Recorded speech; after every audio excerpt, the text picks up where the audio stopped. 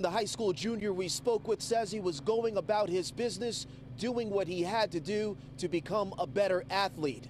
The assistant athletic director didn't see it that way. Tony Humphrey is no ordinary high school athlete.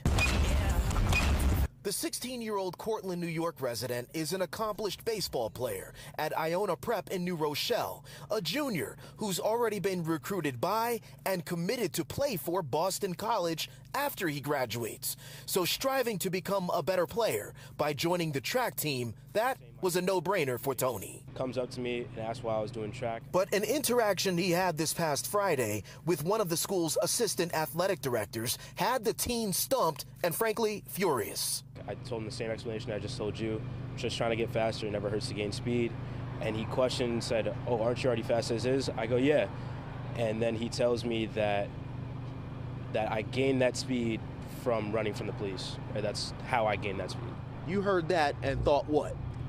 That was racist. There was no reason for him to say that. The school declined to identify the staff member who made those comments, but Tony did not waste any time. He went home, told his mother what happened, and they decided Tony would be taking his talents elsewhere by transferring from Iona Prep to the public high school near his family's home. We ended up pulling me out of the school. I decided to leave because of my current situation. As I'm already committed, I'm already going to school.